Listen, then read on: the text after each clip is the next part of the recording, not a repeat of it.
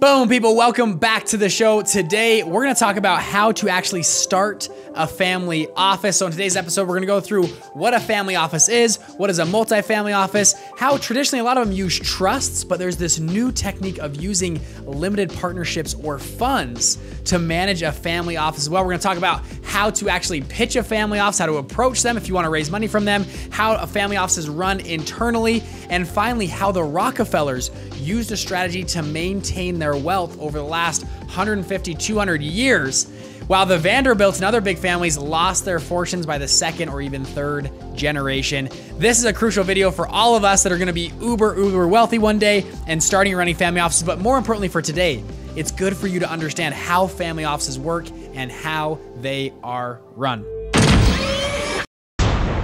Hi everyone, my name is Bridger Pennington. We talk all things funds online. And as you guys know, we give away $100 to people who drop the best comment in our chat or something that I like and I wanna pick up on. Today we're highlighting Ray's Shine. Ray's Shine has been diligent commenting on a lot of our videos and he said this, can you please make a video on how to start a quant hedge fund? As you guys know, we have other videos on starting hedge funds or private equity funds or venture capital funds, how to build them, how to put them together. I've launched 2 funds in my 20s, looking to launch a 3rd fund right now. So Ray Shine, with your comment, we can look into it. I think a quant hedge fund video would be pretty cool, how those are put together and how they are run. With that being said though, Ray Shine, you got $100 coming your way. Now, as some of you guys know my story, my dad is the co-founder of a deca-billion-dollar family of funds. And if you guys followed my story, I didn't know this growing up. We grew up in a very average household. I learned in college he was doing very well. And to this date, my dad has never invested in any deal, project, business, anything I bring him. I actually pitch him all the time and he never seems to want to invest. However, what he's given me is advice and mentorship, and I had a fantastic mentor to learn directly from. Additionally, my brother is a securities attorney,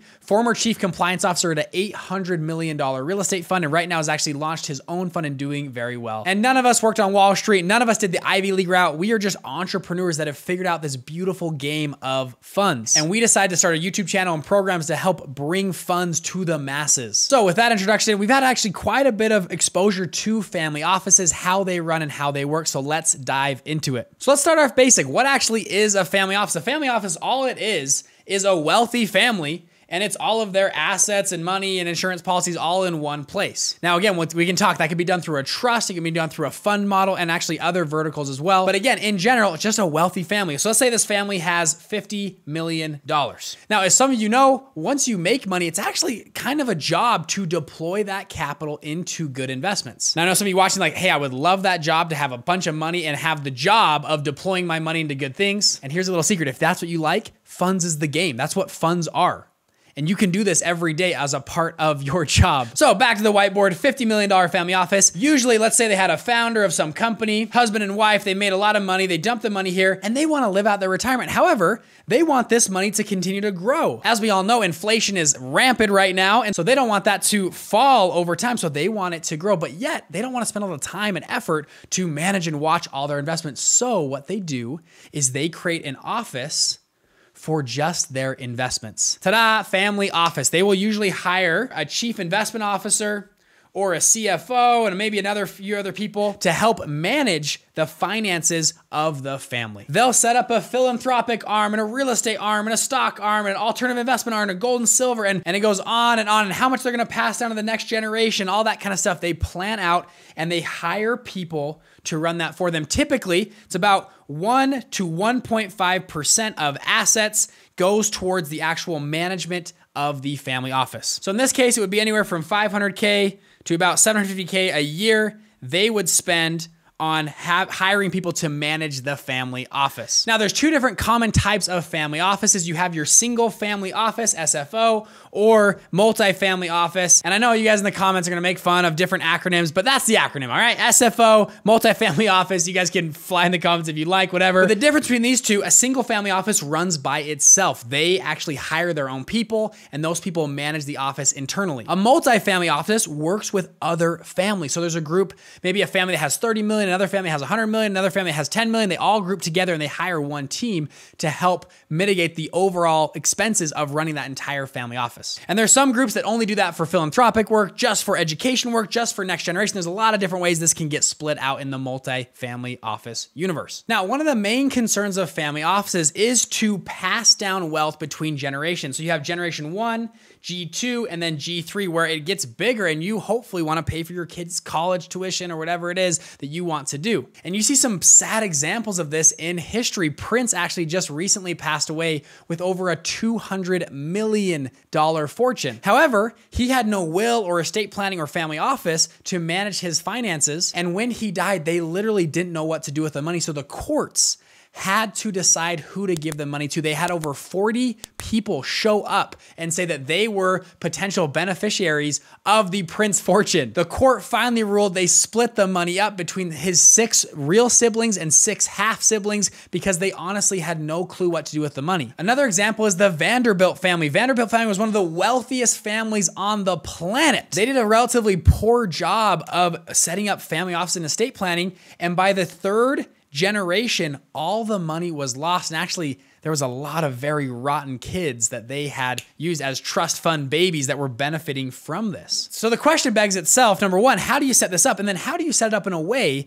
that your generation 2, your kids or grandkids don't turn into trust fund babies and go in and out of rehab and just have terrible lives? We've seen this in Hollywood. We've seen this in a lot of places. People that are given money, lottery winners as well. Most lottery winners that win over $10 million are bankrupt within 5 years. And around 30% of them say they wish they had never won the lottery. That tells you something about the psychology of people and how money is managed. However, there is one shining example of a very great strategy, and it's from John D. Rockefeller and the Rockefeller family. John D. Rockefeller was the oil tycoon of Standard Oil and still one of the wealthiest people to ever walk the face of the planet. And to this day, his family still has a significant amount of wealth when other families at the time, like the Vanderbilts and other families like that, lost all their money by the 3rd generation. So let's walk through actually what the Rockefellers did and how you could potentially do that inside of your family office. Now, when most people think of family offices or passing on wealth, they think of a trust. A trust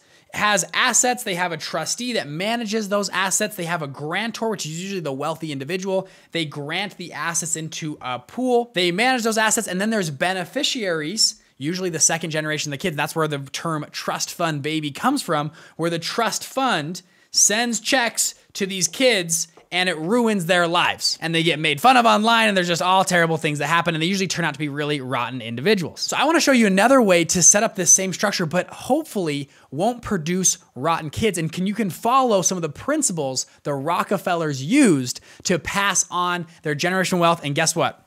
It's through a fund. Bridger, why is everything in your world through funds? Because funds run the world. And I scream this from my channel, but funds run the world and you need to learn about funds and how they work. All right, I'm off my soapbox, but you get the point. Now I'm gonna pull from what the Rockefellers did and other successful families that I've seen use these strategies. So instead of just sending your next generation just checks of $100,000 a month and saying, good luck, go have fun, they figured out it's not money that stops people, it's usually access to capital. We've quickly found out that doesn't work. But what these successful families said was, we want the next generation to have access to capital.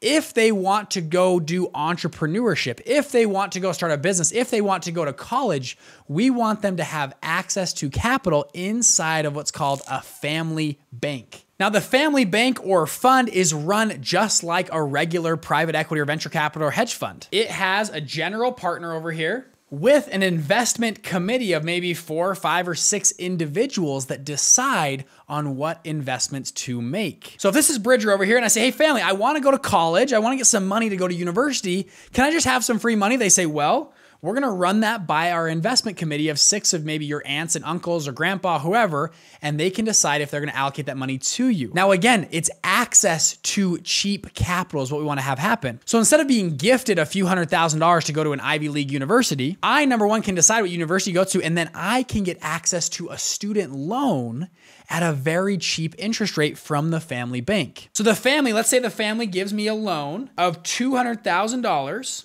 at 0.05% interest rate. This is still a loan. It's not free money. I am given this loan to go to university and I have a note to pay back that money. Again, it's access to cheap capital. So if I want to go to a more expensive school, I'm going to have to pay a little bit more of the price to do so. Let's say a similar situation. I have a cousin over here that wants to buy a 10-unit apartment complex and thinks it would be really fun. Instead of most family offices say, well, it's our cousin, he's a really nice kid, let's just give him the money, let's see how he does. You can come to the family bank, you pitch the investment committee of 8 of your aunts and uncles or cousins, or whoever's on the investment committee, and they can decide again to lend you money based on your decision. It gives you skin in the game. So let's say I needed $3 million for this 10-unit apartment complex. The investment committee can approve that. They'll give the cousin $3 million. He can go buy those 10 units of apartment complexes and is still on the hook to pay them back. Yes, could he run away? And would we go after him? Probably not. But if he ever wants to come back to the family bank, he's going to want to pay back that loan, because if he takes the $3 million and runs, well, we're going to know cousin Joey's a terrible guy. We're never going to lend to him again. And he's cut off from the family bank. So what this does, it incentivizes your next generation 2 and generation 3 and generation 4 to be entrepreneurial.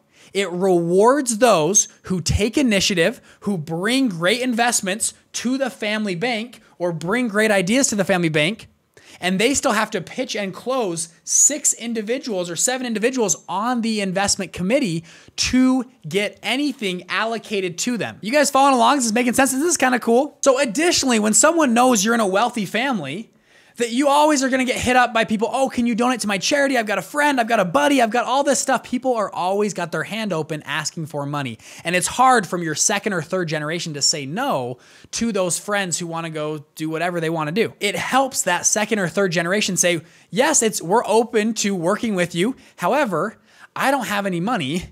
You have to come to the family bank and you've got to pitch the investment committee. If you can convince them, yeah, they'll donate to your charity or philanthropy. And what it does is it saves your relationship with friends and other people in your life that are asking for money, because again, you don't control the money. The family bank or the family fund controls the money. Now, there's a few more parts that are so cool about this. So Bridger, what if I die? What if it's my family office and I die? Well, great. Nothing happens. You're one of the investment committee chairs over here. You're one of the 6. That's you. You die. Everyone's very sad. They have a funeral and then they get over it very quickly. All the assets are in the family bank, the family limited partnership. And again, I should specify, this is not a bank usually, because a bank you'll have to get a charter from. This is a family limited partnership. Just like a fund, all of our other videos talk about a general partner, limited partnership relationship. This is a family limited partnership. If you die, all of the assets stay in the family limited partnership. And then they will elect a new member, maybe a cousin or an uncle or somebody that's shown promise, to the investment committee. Additionally, this is such an amazing part. So if you've got grandkids and you want them to learn about finance and life and entrepreneurship, what can happen is, let's say once a month, this investment committee meets of the 6 individuals. Well, you'll say, hey, our grandkids, once you reach the age of 13 years old, you can come listen in on the committee meetings. You have no voting rights, but you're allowed to listen in on how we're managing the family money. So at 13 years old, your granddaughter can sit in and listen on investing decisions on a 200-unit apartment complex. They can see how we think about things, how we vote on things, how we don't vote on things. They can start to learn about entrepreneurship, about business, about real estate, about investing in small startups, about things we like to invest in, things that we don't like to invest in. It gives them access to this, but doesn't give them the reward like a trust fund, and you're not creating trust fund babies. Boom! Isn't that kind of cool, right? So your grandkids, your great-grandkids can start learning from the family. You have a committee, a group of people deciding on with the family together, and no one has complete access to the money. Now, yes, can there be conflicts that happen? 100%. And that can happen in a trust, and actually probably will more likely happen in trust in other places. This is a great way to spread out the control of the family, not the money, but the control of the money between a lot of individuals, and the vote determines what happens. So if you keep coming to the family and you're this drug addict and you're just lazy and you don't want to work, well, the family most likely is not going to vote to give you capital to go buy a new house or apartment complex or whatever it is. Additionally, if you show a lot of promise, if you actually do very well, you go to school, you do well, you might be able to be on the investment committee one day. And actually sometimes the general partner will make a fee for running the investment committee. So maybe it's, 0.5% or 1% a year these 6 members take for managing or running the family office. So they get paid a little bit of money. It keeps the lights on and the bills running for the people that showed promise. And again, it incentivizes this big family you have now, that because after the 3rd or 4th generation, your family gets pretty big. It incentivizes those members of the family to be smart, to be wise, to be good investors, to be prudent with money, to spur on entrepreneurship, for them to, again, have access to money, but not have the money themselves given to them. They still have to work for it in some degree. And that's where satisfaction in life comes from. Satisfaction in life does not come from giving a check from the government or getting a check from a family. Satisfaction comes from earning it. And what this does is give your family access to earn their way in. Now, this is a great time to remind you to like and subscribe this video or comment for $100 below. And it really does help this YouTube thing. It pushes out to more people. Now, Bridger, how much does it cost to set this thing up? It depends on how complex you want to go, but this can be as low as $3,000 or $4,000 or $5,000, somewhere in that range. Now, it can go as expensive as you want. It could be a couple $100,000 if you'd like to set up this up legally, but at a very basic, simple level, I mean, you're looking at maybe $5,000 to get something like this, a general partner, a limited partnership setup. You'll set up an operating agreement here and a few other documents to manage your limited partnership. Again, I'm the fun guy online, and this is how funds are used in family offices. And this is where you can do philanthropic work and help other people throughout your family office. Thank you guys so much. I'm Bridger Pennington. Please subscribe and like this video below, and I'll love to see you on our other videos.